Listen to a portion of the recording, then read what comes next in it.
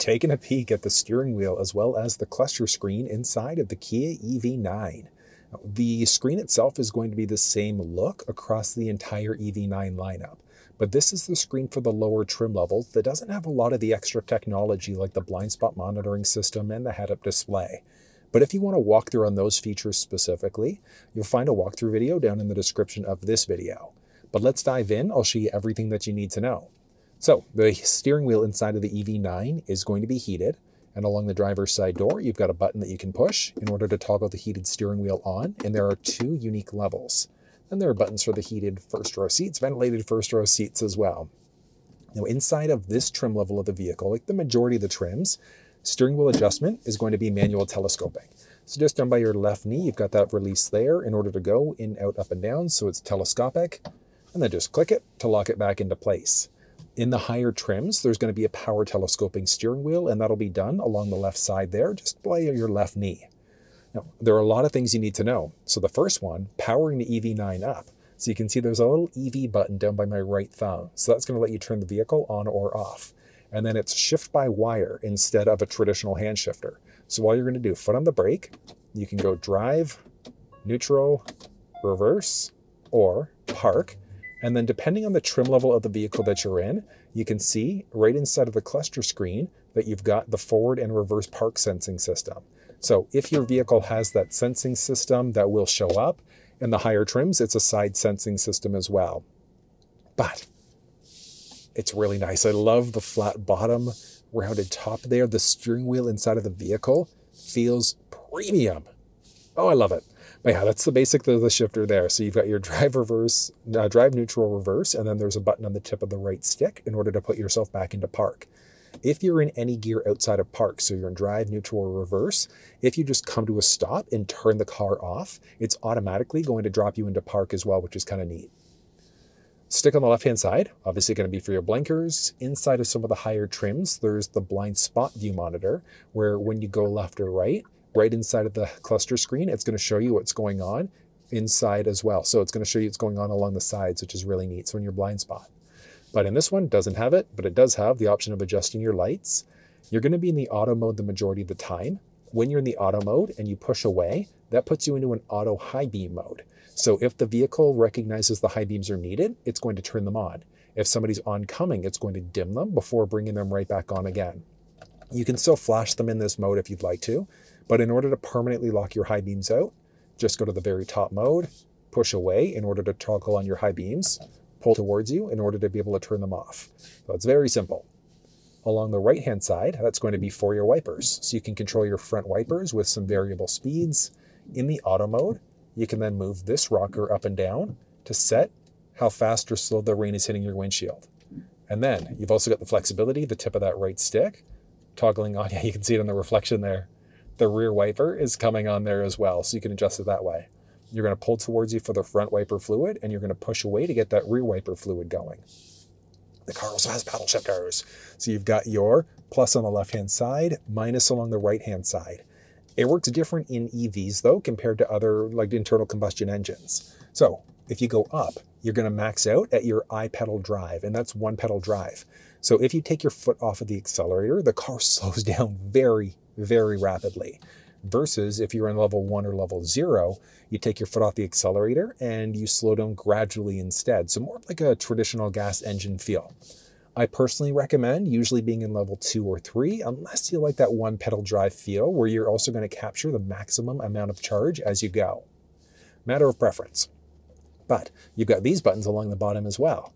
This is going to be your drive mode selector. So you've got 3 different modes, so technically 4, a custom mode that you can set up through the infotainment system.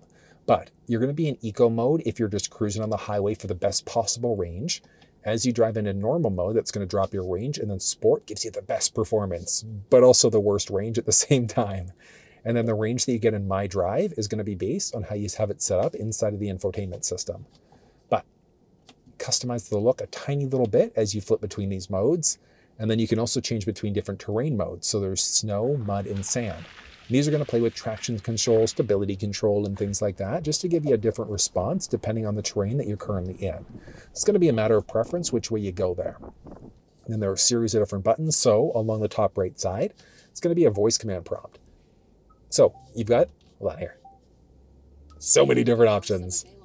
You can search, so you can search for GPS coordinates if you want to, search for point of interest icons. You can open and close the windows, the lift gate, the steering wheel. You can turn it on or off. You can adjust the seats, turn on the heated, ventilated seats, and so many other things. So what I'd recommend is when you get your EV9, go through the voice recognition screen to learn everything that you can do, because there is so much flexibility. If you were hooked up over Android or iPhone devices, so Android Auto, Apple CarPlay, you could do a longer push and hold of that button in order to activate your Google or your Siri assistant there. Yeah, so it gave me the prompt in order to connect a phone. You can answer or hang up on a phone call there. You could also, so you can toggle your media on easily here. There's a volume rocker here as well. But if we go, let's actually go media for a second. And I want to go to FM, there we go. So you've got your volume rocker here. So you can easily adjust your volume. You can push in the middle in order to mute. The mode button, you can also adjust through the infotainment system. So if you go to your buttons, mode, what does it do? So you've got your few buttons there. So custom button on the bottom. You can have it change between a few different options. Same thing with your mode. It's what options do you want to jump in between. So if you have a tendency to listen to sounds of music, FM, but you don't listen to AM, so you want to choose between these three sources. As you press mode, that's going to jump you between all of your available sources. And then, if we're on the home screen for a second, you can push up or down here in order to jump between any of your active presets. You can then also press and hold there if you wanted to do a seek. So if you're in AM, FM, whatever the case may be, actually I'll show you here. Let's go media into FM for a second. Let's go back home. Now if you push and hold, it's going to act as a seek button instead. So you could push up and down to go between presets, light press, or longer press and hold to jump between stations and seek out. From there, series of buttons along the left side. So that's going to be for your smart cruise control system. You can toggle the system on while you're driving, and it's just regular or adaptive cruise, I should say. So you don't have the option of going for a regular cruise control inside of the vehicle, so strictly adaptive. It's a good system though, because you can set a distance, and if you have it set, let's say at 100 kilometers an hour on the highway, if the car in front of you slows down, yours is automatically going to brake. If they change lanes, pick up speed, whatever the case may be, it's going to bring you back up to your currently set speed. You can also push up to set your speed, and then push up or down to increase or decrease 1 kilometer, 1 mile per hour at a time. You can also push and hold in order to go up to the nearest zero. So if you've got it set currently at 55 kilometers an hour, you push and hold up, it'll jump you to 60. Push and hold down, it'll jump you to 50. But if you want to walk through on how this system actually works in person, check down in the description of this video. That also works in tandem with the lane centering system. So you can see a little steering wheel there. And what that does is it's a lane follow assist. So it keeps you perfectly balanced in your lane as you go. The car is not self-driving, but when you have the adaptive cruise system going, along with that lane follow assist, it gets so close, and it's so fun at the same time to use. So really get used to this system. You can use it on residential streets if you want to, and it's just such a great system once you get the hang of it. And then you've got these buttons, which are going to let you navigate through the little cluster screen there. And there are a boatload of different options here.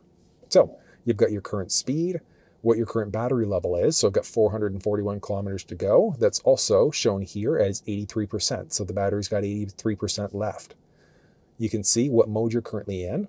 If the parking brake is on, so just down by your left knee, you could hit the brake and then push in order to toggle that parking brake off, or pull in order to turn it on.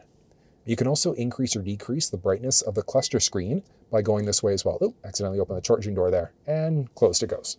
Right. But yeah, you can open and close the charge door and a few other things down there as well.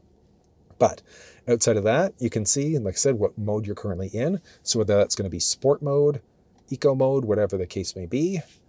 Outside temperature there. What gear you're currently in. So whether that's park, drive, neutral, reverse, and then back into park again. And then when you throw yourself in park, the parking brake is automatically engaged.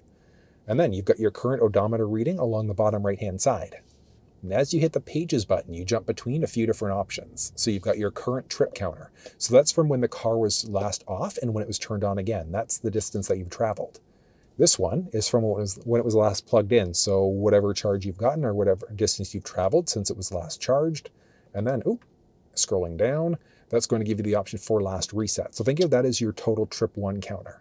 And then on any of these, well, these two anyways, so this one you can't reset, but after charging and then last reset, you can also push and hold the middle button there in order to be able to reset back to 0. But you can see there, you've also got this little notch in the middle. So as of right now, we're using 21 per 100 kilometers. And you can see that's noted right in the very middle. So as you get better economy, it's going to drop. Worse, it's going to raise up. It's just pretty high right now because I'm parked doing an explainer video with the air conditioning on. So that's something to consider there. As you drop down, you've also got a few other options. So your total range, how far you're able to get. If you drop down, actually, yeah, so if we go into that mode for a second and jump out of, let's go to eco mode, watch this. Once that goes away, and you can see there, our total range has also changed, and you'll see two different lines. So that's the current total range based off of air conditioning and things like that turned on. If those were all turned off, you'd be able to see your maximum available range as well. Scrolling down is tire pressure, so you can see right there, tires are a little bit unbalanced, but not too bad. And then there's also which wheel is getting which amount of power. So this is the all-wheel drive version of the vehicle. You might notice that when you're cruising on the highway, it might just be the rear wheels that are getting power, and then you'll see the power draw and the battery level right in the very middle as well. Pushing that pages button gets you to this option. So you do have the option of getting not a full mapping cluster, but if let's search for, nice and Canadian of me, Tim Hortons. And let's just set as destination. It's going to be the closest one and start guidance. Watch this. Ah, so not full mapping cluster, but you've at least got your turn-by-turn directions that would show up. And then if you had an EV9 with a head-up display, that would also show up in the head-up display. So your turn-by-turn directions, really, really cool. And then when that's canceled out, that just brings you back to your regular compass view instead.